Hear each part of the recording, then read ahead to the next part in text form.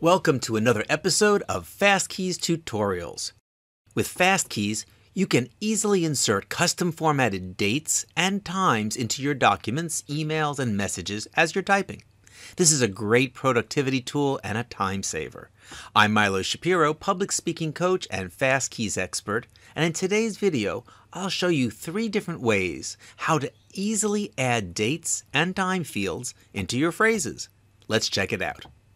First, I'll create a text expander like usual and choose the date and time icon.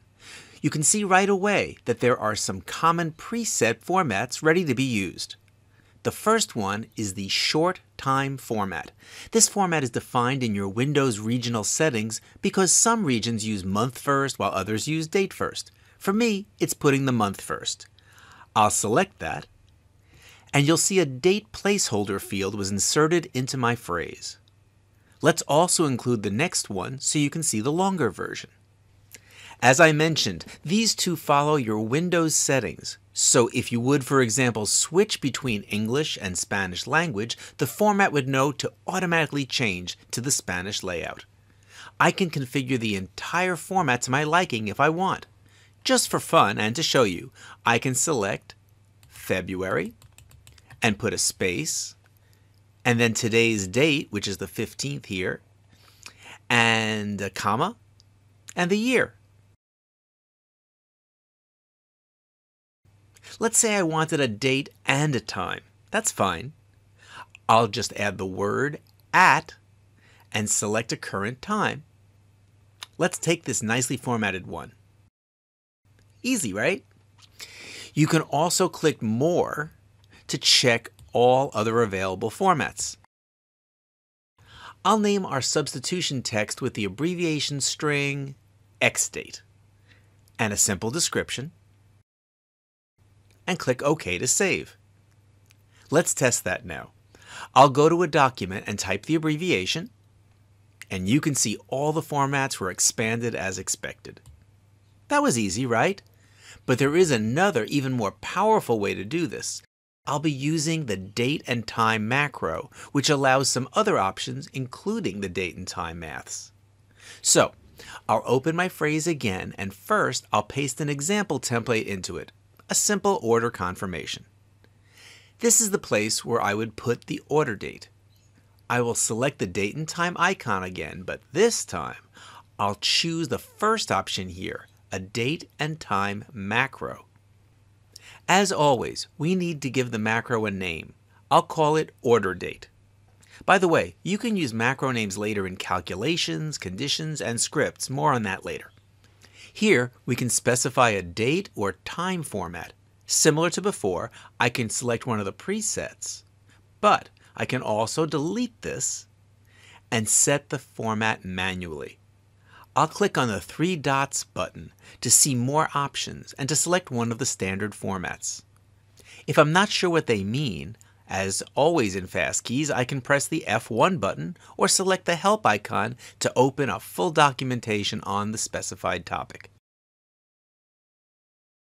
For me, I'll select this one for the name of a day, comma, and then the name of the month, and today's day. And you can see there is a preview below to check how it'll look. I'm happy with that, so I'll click OK. Let's have a little more fun. Instead of this generic 3 business days delivery term, I'd like to insert the actual date of delivery. To do this, I'll again select the date and time macro. I'll name this one delivery date and set the format. I'll go with the same format as the order date, but this time I want to shift the date 3 days forward. So I'll select this box here and set it to 3 days. It's a very flexible system. You can adjust the date and time by minutes, hours, days, months, and so on. I want to select business days to not count Saturdays and Sundays. See how the preview is adjusted to reflect the future date? Okay. Now that both date fields are ready, let's go to my document and run it. See, very easy. Whenever I run this phrase, it'll display today's date and the date 3 business days from now. Okay, well, I promised to show another way to use dates and times in FastKeys, so what if the delivery term is not the same each time? Sometimes it could be 3 days or 4 or even 5. Is there a way to interactively select the actual delivery date? Of course, piece of cake. I'll go ahead and delete the second macro field. Now, I'll go to User Input menu and select the Selection Form macro. As the name says, this macro is used to allow the user to select something.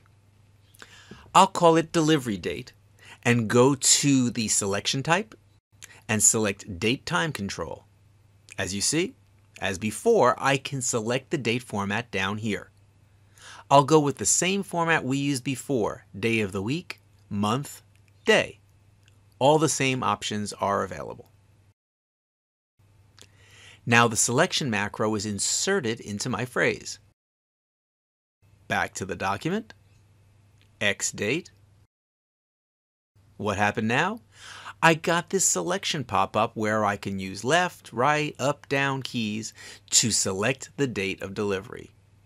Or I can click on the drop-down here to simply select the right date from the calendar. Pretty neat, huh? And with this, we come to the end of the video. Thanks for watching. If you like the content, give us a thumbs up and please subscribe to our channel. Please also check the description below for the links to FastKeys webpage. And to learn more about my speaking coaching, come to publicdynamics.com. Take care, and I'll see you in our next video.